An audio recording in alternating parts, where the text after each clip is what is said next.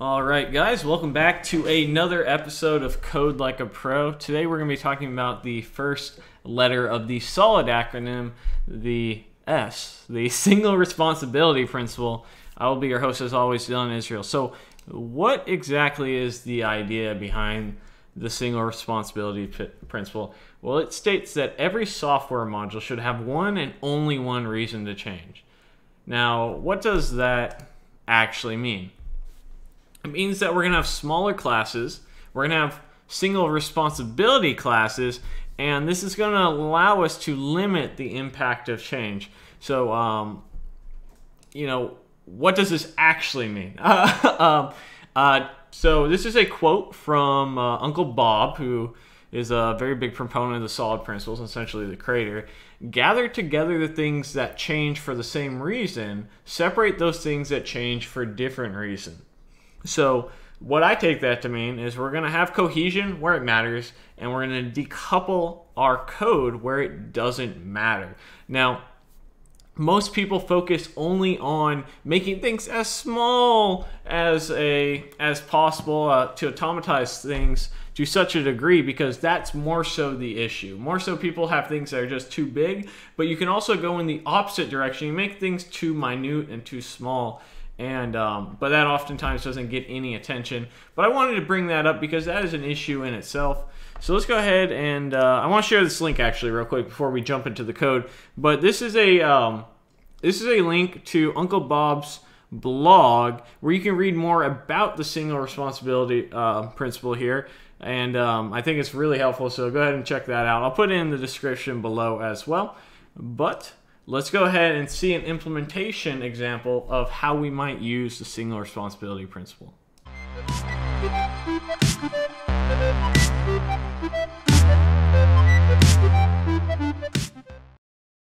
I want to take a moment to thank our long-term sponsor, Dev Mountain Coding Bootcamp. You can check them out at devmountain.com. You're saying, Dylan, I'm looking to level up my code game.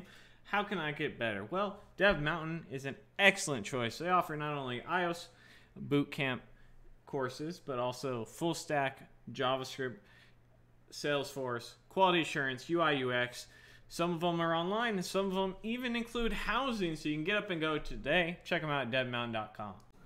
All right, so let's take a very simple example here of how we are not using the single responsibility principle and how we can go ahead and use it to make it better.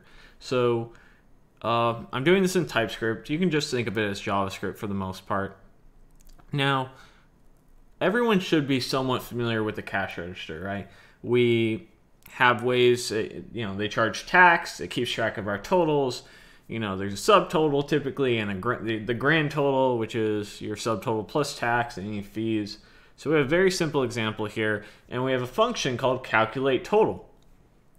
All calculate total does is it updates our grand total, so it gets the total with tax, and then we email a receipt to the client. Say, hey, thank you for your business. Your total was $100 if you're balling hard and you buy a lot of groceries or something. So you might be saying, why is this breaking the single responsibility principle? Well, should this private email receipt actually be sending anything in reality? And mind you, it's an empty method. Or should the cash register be worried about having logic to email a receipt? And the answer is no, it shouldn't.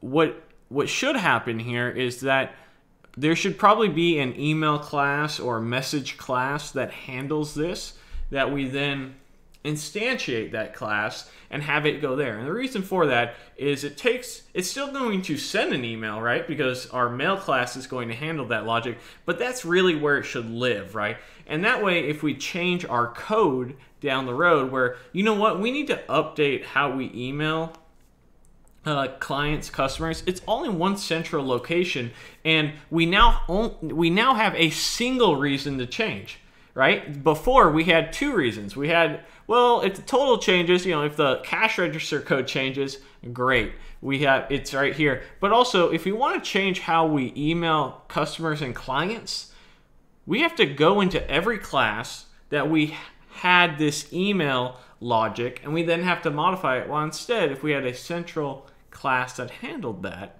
we can go ahead and do exactly that in one central location. So it makes our code a little bit smaller and puts it in different files. So how might we fix this? Well, pretty straightforward, right? We go ahead and create a new, let's just call it email class.ts. We can go ahead and export a class here. And in here, what we're gonna call this email. And email is going to have a message. And notice how before we had send receipt, this is more of a generic class where maybe it's going to be something like send message, right? So we'd have a public send message, and in our example, it just took in a message. This would be a string, and this would go and email, let's just say we pretend that we have something to send email. We'll console log the message. Whatever our logic here does, it doesn't really matter. And then we could simply go ahead and take what's here, and we're going to create in the constructor. We can create a property here, and we'll call this public email equals new, or public, God, maybe mail would have been a good name. Public email. So new equals a new email. New email. Just go ahead and import it from there. Oh, you know what'd be better actually? Let's just make that a static method, right? Because are we really ever going to create multiple versions of it? This is a little bit more of object oriented, but this is going to be static send message. And now this is going to do the same thing every time, right? Similar, if you're not familiar with static, it essentially means that this is a property or a function on a class that you can use. You can import it once and use it, and it's not going to be something that you're ever going to necessarily redo. So here we have email.sendMessage, our static method, and we'll go ahead and just pass that message like so. And we can delete this logic here. And now we've set it up so that it has one reason to change. We're still sending an email with the receipt, but our cash register, the only reason our cash register changes is if something regarding the cash register domain changes. Well, now that we have this email class, if anything in our email class changes, then it'll auto update if in our cache register and anywhere else we're using that class, because it has a single purpose now. And so that's really what the single responsibility principle is trying to instill. A good rule of thumb when you're trying to decide what's what is if you find yourself having to put and or into your variable names and function names, you oftentimes will see that you probably don't have things broken down enough, and because of that, you're probably breaking the single responsibility principle. A good way to also help, and sometimes developers will find themselves in this.